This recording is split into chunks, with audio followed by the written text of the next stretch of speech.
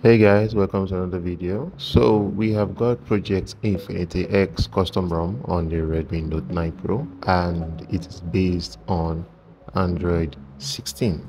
I've been using the ROM for quite some time now, and the ROM is actually quite good. It's nice. If you look at this particular scene now, you see the specs that are there currently. Project Infinity X, we have 6 gigs of RAM that is active, and well, our ROM is 128, of course, and then you see it is version 3.2 that we currently have installed. And like I said, I've been using this ROM for quite some time now, and the ROM has been good so far. Very, very good. Now, what is special with this ROM? That is something you might want to find out. What is very, very special with this ROM? I even installed the game. Okay, I installed the game and I actually love it. Now if you look at the icons, you'll be able to see the ones that are currently available. The icons are beautiful, and with Android 16 you can expand and extend your icons. Okay, you just have to choose the one that you feel like will be better. Now I can decide between dark mode and light mode. I like the way it is actually quite fast. Now if you turn on your battery saver, I like the way the green accent comes out at you when you turn it on. But let me keep it off. I have a lot of battery for now.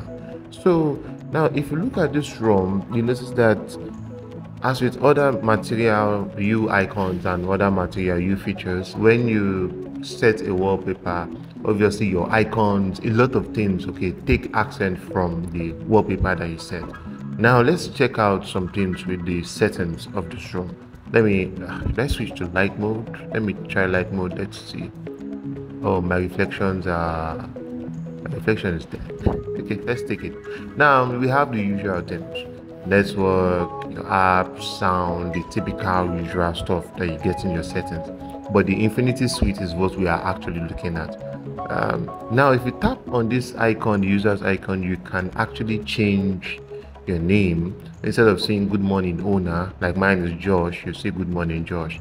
Now for the Infinity Suite, you practically have the same things you have with other custom ROMs like CR Droid or with Evolution X.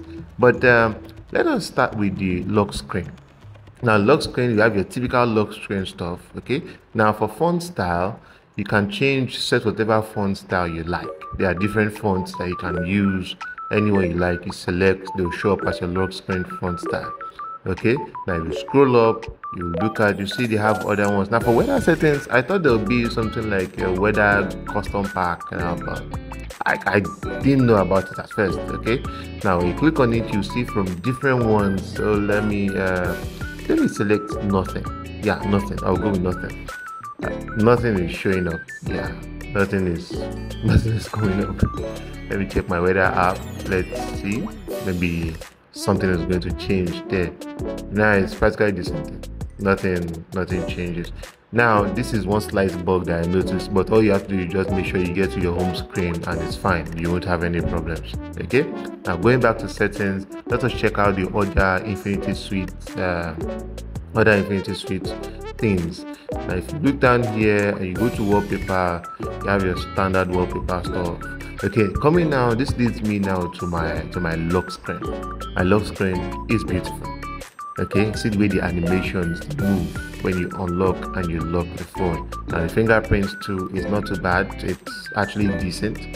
Okay, it's quite fast also. Now moving on, there's something I noticed when it comes to the AOD. Now normally when you turn on AOD is supposed to like come on, right? I mean when you lock the screen, you're supposed to just like tap and all. But okay, nothing is going on. My battery saver is not on, so I don't see any reason why the AOD should not come on. But I noticed that it only comes on when you plug the phone, like when it's charging.